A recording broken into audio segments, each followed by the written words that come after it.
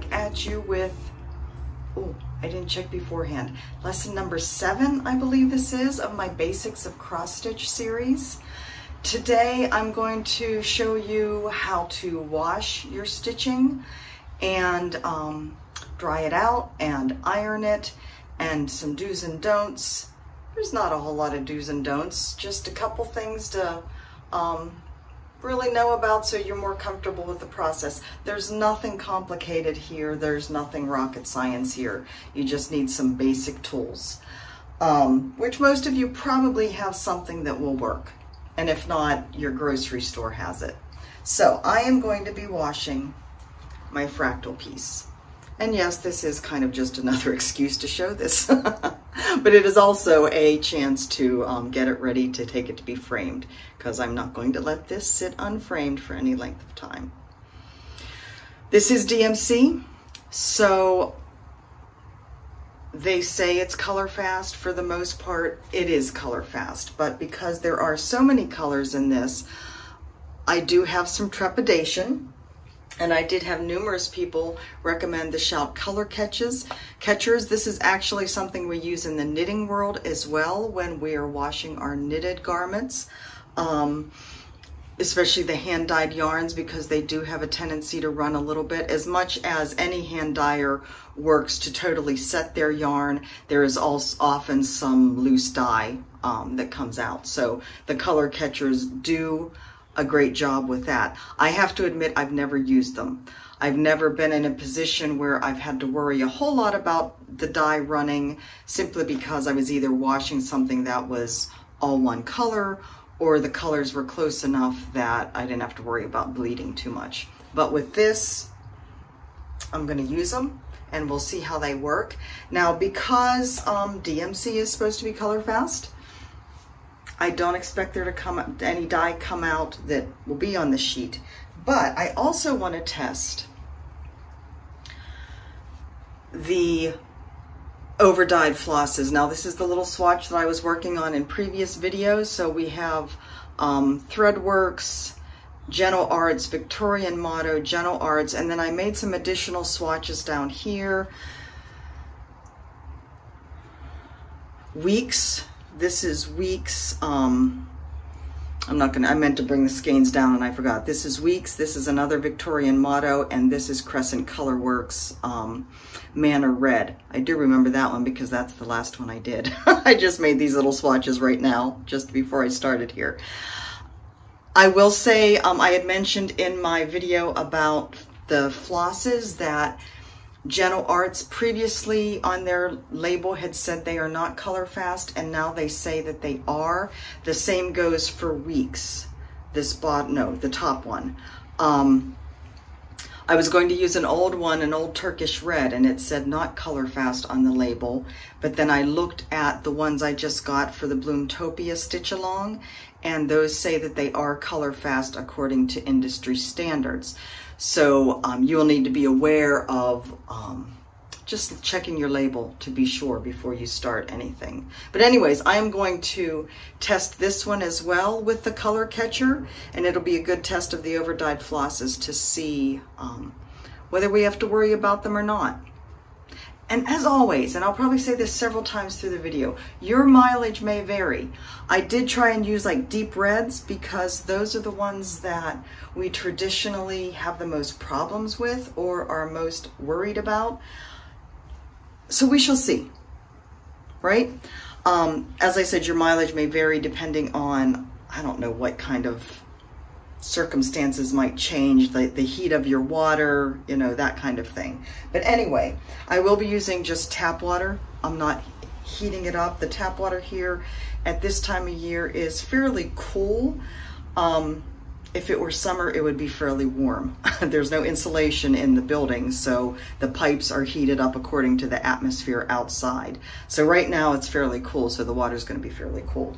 I'm also using soak. Several of you had mentioned using Dawn dishwashing liquid, and I know that's what a lot of people use, and that's fine. I have soak. This is a rinseless wash that again is used in the knitting world. This and Eucalan are the most popular, I would say, in the knitting world for washing our knitted garments. This, like I said, it is a rinseless wash, so that means even though it makes bubbles, I don't need to rinse it out. I probably will rinse it out some regardless, but I don't have to worry about it too much. I'm just going to be using a little bit, but it will be there in the water to help. So that's really all I'm using. Sink with water, soak, and the color catcher. So I am going to turn you around and we're going to get started. Okay, I've got the water going. Like I said, just using cool water, and you do want to use just cool water for this. You don't want to use, I don't even think I'd use lukewarm. So I have my soak here. I'm just going to put a tiny bit in, and you'll see it does bubble. And we don't need a whole lot of water for this. Just want to make sure the soak is well distributed. I'm going to get out one of the sheets.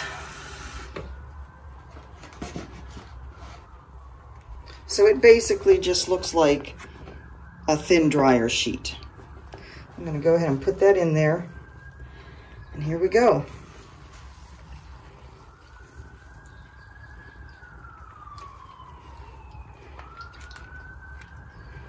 And really, there's nothing more to it than that. I'm going to let it soak a little bit, but whether you can see through the bubbles, I don't see any color coming off. We'll run that through. Now the Shout color catcher box does say if there's any color coming off, it says the proof is on the sheet, so it should catch it and we can see afterwards.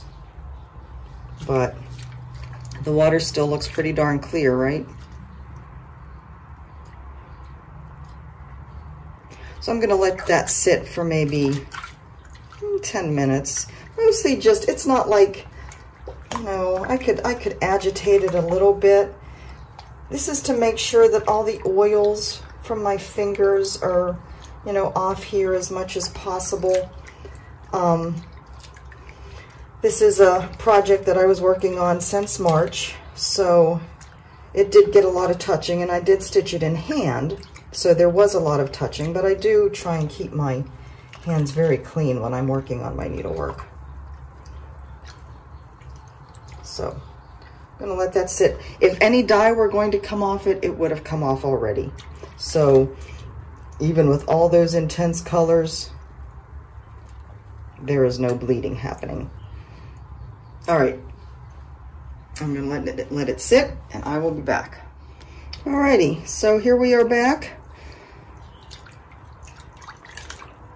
Been soaking for about 5 or 6 minutes. You can see the water's totally clear. Nothing on the color catcher. So that is good. Now, you aren't going to necessarily need to let your stitching soak for any length of time. The reason I did is because this is a full coverage, and remember, it's fairly matted on the back, right? It's a fairly thick stitched piece. I wanted to let it soak to make sure that all of the fibers got wet so that the water really soaked in it. So that is that. Now, I am going to take this out and we'll work on the drying process. In the meantime, I'm going to put this in. So you remember this is the over dyed flosses. Let's go ahead and put it in. See if we can see any bleeding.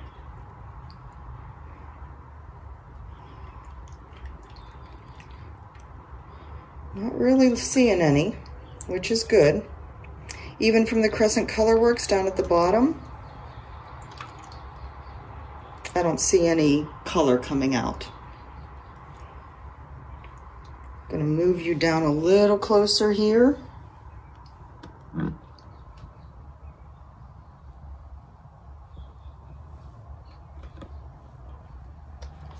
So that's good, even with these dark reds. Now, as I said, your mileage may vary. You may get a skein, or you might have an old skein. Make sure you read that label and see what it says. Although the Crescent Colorworks says it is not color fast. Now, to me, I'm thinking there might be I don't know whether you can see it on camera as much. I'm feeling like there's a slight pink tinge to the water now. But it could just be my imagination as much as anything, or the color of the lighting in here. But there's certainly no bleeding that's happening.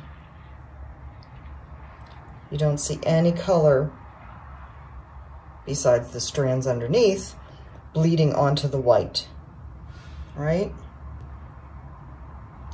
And when I pull out the color catcher, which is supposed to catch any color, I don't see any color on this either.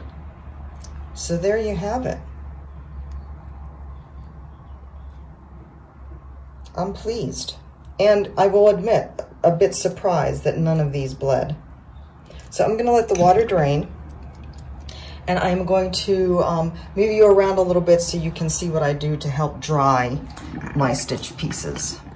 All right, so here we have a totally soaking wet fractal stitched piece just pulled out of the water. I just put it on, laid it on the countertop. So I'm gonna get, for this piece, I'm just gonna get a little hand towel. You'll use whatever towel you need to use for the size of your project. I'm gonna lay it out here. And as you see, I did not rinse this at all. Because I used the soak, I do not have to rinse it. So I'm going to fold this in on this and then roll it up. And this is what I do for my knitting as well. So I've got a nice little bundle with the stitch piece, and you can already feel the towel is getting wet, and it's just going to continue. You can see the color starting to change because it was very wet. I would not wring out your stitching at all. That you don't want to add you don't want to introduce any wrinkles into your piece, into your fabric. So I have it here. Now I could just press on it here on the counter and get out the water that way, but you know, this, you're going to get it out as much as you can. But what I like to do, and again, I do the same thing for my knitted garments, I'm going to turn you around so you're kind of angled looking at the floor. Please excuse whatever dirt and cat hair and shoes are laying around. And then I just put it on the floor and step on it.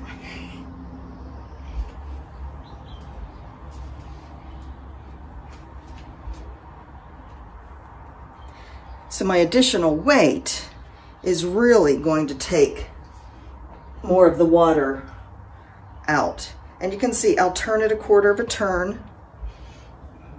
And again, and step on it.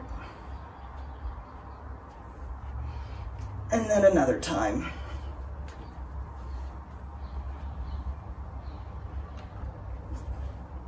And I kind of go across the whole piece like this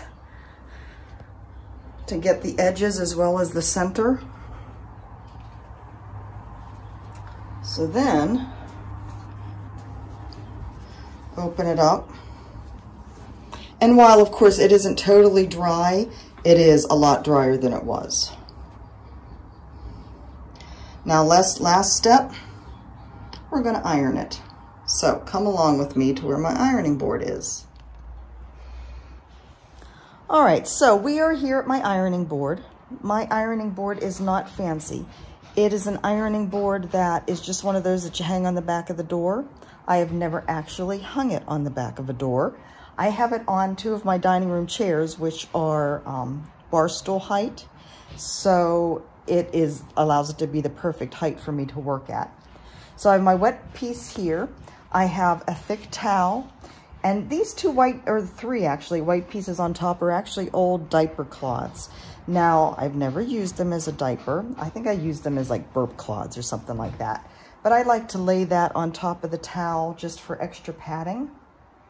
And so I just turn this over and start ironing. I have my iron set on the hottest setting. It is the linen cotton setting because I have cotton floss and cotton fabric. Although I think with Lugana, I think this was Lugana, it's actually a cotton something blend. Or maybe Lugana is 100% cotton. I don't remember. But anyway, I have it on the hottest setting. And so I just go back and forth over different directions. And this helps not only with the drying process and getting the wrinkles out, it helps to puff up the stitches a little bit and even them out if there's the ones that might not have been sitting right. Now, if I were ironing on something, a piece that had metallic threads, I wouldn't iron directly on it. I would put one of my cloths over top of it and iron through that. If I were ironing a piece with beads, I would actually not use, well, I would use the diaper cloth, a single one on top. I would have the beaded part, the right side placed directly onto the towel so that the beads had a chance to kind of nestle down into the nap of the towel. Now you may have pieces that have more stubborn wrinkled areas, and you'll want to just, you know, go in different directions, kind of pulling the fabric in different directions to work those out. And if it's a particularly stubborn wrinkle or fold, maybe you've had a piece folded for a number of years and that fold line is particularly stubborn, it may just not come out. That may be something that you'll need to hopefully get out with framing. Now, if you are working on a piece, ironing a piece that you haven't washed, what I have found works wonders is Best Press. I use this all the time. As you can see, I need a new bottle. You can get this at Joann's. It's fairly cheap. It's a great tool to have for whenever you need to iron something that you haven't washed. And again, just turn it over and I spray the back and iron it out. And it really does a great job of getting out most of the wrinkles. Again, if you have particularly stubborn fold lines, you might have to spray this more. You don't want to soak it, but you might want to like really concentrate on that fold line and get it pretty wet and see if that will take the fold line out.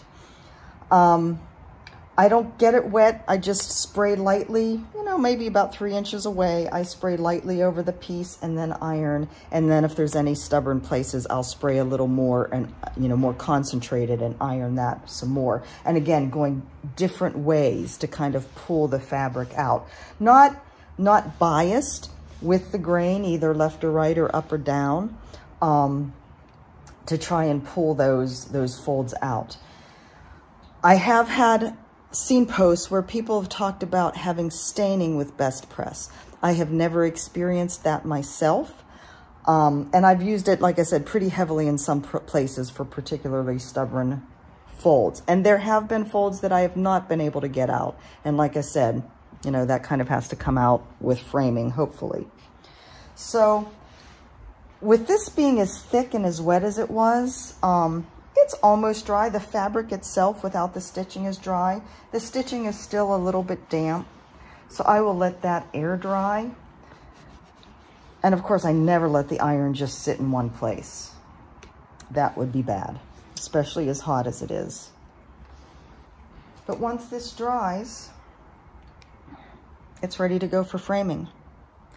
Now, I did remember belatedly that Michelle had suggested that I stitch 2 rows of black the whole way around it, so that when, you know, I had mentioned that I wanted to frame it with a plain back frame right up against the stitching. With the 2 black lines of stitching on it, if they aren't able to get it, you know, mounted well enough so that the white is hidden, the black stitches would eliminate that problem. So I need to go ahead and do that. Of course, I've already washed it, so I'll have to wash it again. But, or maybe I'll just take it to the framer. I don't know. I'd hate to take it to the framer and have them say, yeah, we can do it, and then find out they can't. But actually, now that it's washed, just do it, Jan. That way you'll be sure. So pretty. All right, guys, I hope you found this helpful. As always, if you have any questions, do not hesitate to ask. I will help as much as I can. Until the next time, have a great day, and I will talk to you soon. Bye-bye. Okay, guys, I had to do an addendum here. I left this in my sink you know, in the drained sink while I went to finish the video, and I came back now while the video is, I was transferring the video from my phone over to my iPad, which is where I edit things. And I came back into the bathroom to clean this up, and this is what I found. So, it's interesting that the colors down here, especially the bottom one, the color and or the classic Colorworks, which does not claim to be color fast, these ones didn't run. Again, this is Gentle Arts Claret. This is an old one though, from I think before they started doing things that are color fast.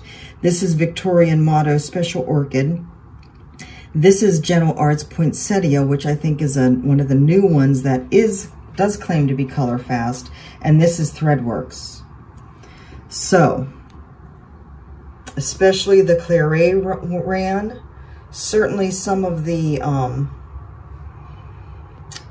reds and the Threadworks ran. It looks like all of them ran, but none of the ones down below. Now, the way this is patterned, it's almost like maybe it was running whenever, you know, bleeding whenever I had it in the water, and the water did look pink, and it was just diffused enough that I didn't really see it. Although again, the color catcher does not look pink at all. I am going to put water back in the sink and run the color catcher through and see what happens with the dye that has run. So let's go ahead and do this and see if it cleans up any of the dye that is now on the fabric. I don't expect it to, but like I said, I've never worked with color catchers, so I don't know. And since the fabric is not dry yet, maybe it works some kind of magic that I'm not familiar with. So let's just put that little bit in.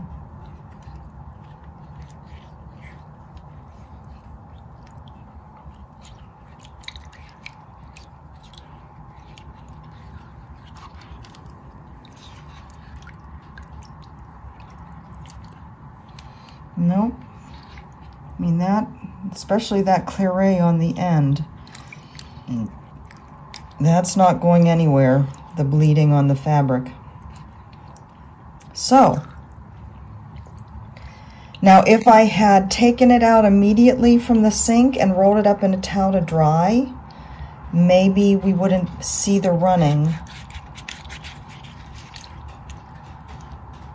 But that definitely bled.